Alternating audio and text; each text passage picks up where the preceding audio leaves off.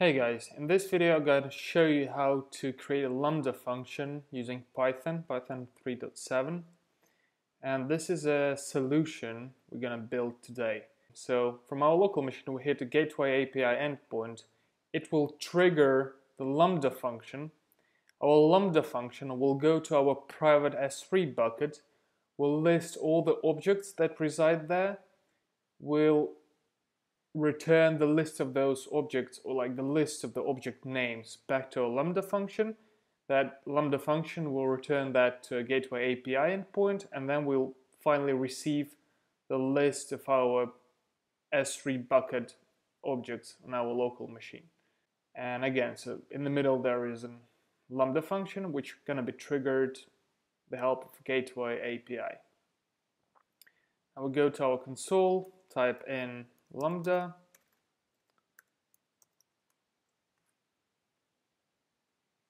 okay, create a function.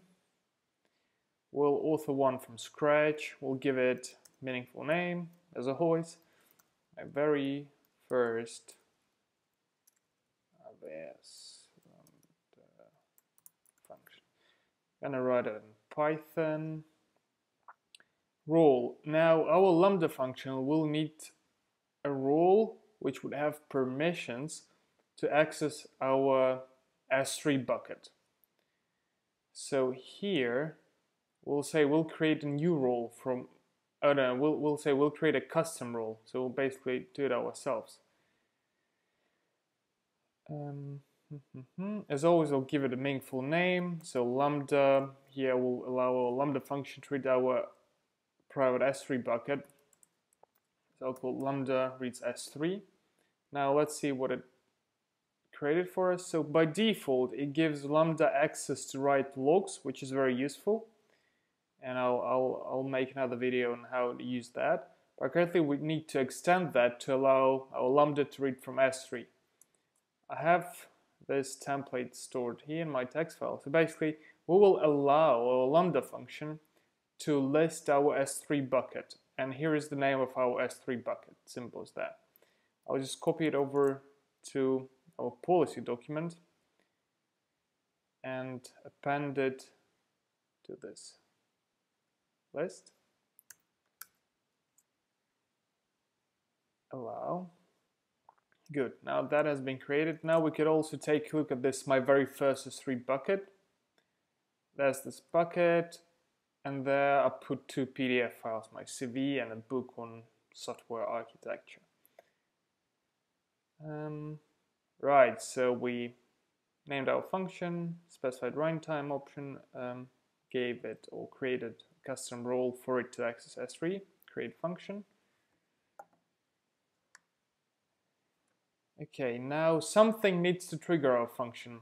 As mentioned earlier, and we can see it from our diagram, we'll use the gateway API for that. So we'll list the API gateway, and now we need to configure it. So we'll create a new one, so new API endpoint, the security. It will be an open API, so we can hit it from our local machine. But to not make it completely open, we'll use it with an API key. So it's an open API, but which requires a password. And no additional settings, just create that thing. And now we click, so here you see unsaved changes. It's really important that you click save. And that's that. It'll take a second. Okay, so currently we have our gateway API endpoint. This is our endpoint. This is our secret key. And AWS already created a dummy Lambda function for us, which is hello from Lambda. So the Lambda function has a function called Lambda handler. So the Lambda handler function gets executed whenever you hit your Lambda function. So basically, you execute that function. Now that function takes as one of its parameters an event. Event, it's a dictionary of parameters you want to pass to your Lambda function. Now, for example, if we click test, it will ask us to configure that test event, so that test dictionary. We'll call it my test event. But really for our use case, I don't want to pass any parameters, so I'll just pass an empty dictionary. Okay, create that. So that created test configuration. This is really simple function, so whenever we hit it, it will say hello from Lambda. Click test, and it runs here on the top of your page. Scroll down, okay, status code 200, which means success, and then the message hello from Lambda. Okay, now we'll try hitting an API endpoint from our laptop. We'll go to API settings. Here we will need this API key and second later an API endpoint. I'll copy over that to a text file just to compose a command. So that's a curl. We'll send a request. That's a header. So in the header we'll have a key which will be called X API key and our secret key. Now after that we paste our API endpoint. I'll copy that link. Okay, so that is our command. I'll copy that over to the terminal. Okay, hello from Lambda. So it's the same thing that we received here, testing it out on the console.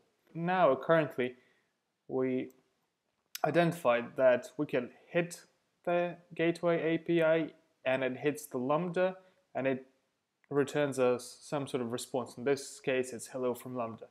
Now we'll add this bit of reading objects from S3 bucket. Okay, now we're gonna edit our Lambda function so it can access the S3 bucket and then read the file names that reside in that bucket. We'll use the Python module boto3 to do that. That's a standard Python AWS API. Here, as I mentioned before, this is event, this is a dictionary that is being passed to a Lambda function, but in our case, we're not specifying any parameters. We're not even going to use that object. Here we'll define our S3 connection entity.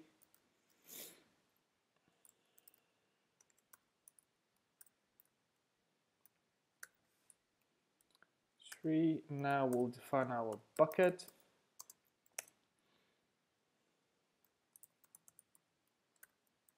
It's called my very first S3 bucket. Now we'll instantiate a list which will contain the names of S3 objects. Empty one. And now we'll just loop through the objects in our bucket.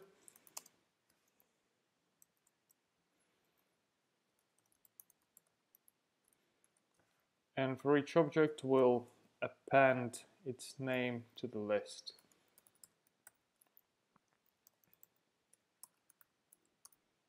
Right, now in the very end, instead of printing out hello from Lambda, we'll say our S3 bucket contains following files. And then out of this list, we'll transform it into a string, and the list values will be comma separated, like that. So basically our Lambda function, once triggered, will output the content or the file names that reside in my very first S3 bucket. Now let's save it. Test it here in the console. It's running, execution succeeded, and here we see our two files. Okay, the formatting is a bit off. Let's fix that. Save it, test it. Okay, so our S3 bucket contains following files: Dennis, whatever, another book. Here I'll just open our S3 bucket through the web console in a separate tab so you can check whether that's true. Yeah, that's my resume. This is a nice book.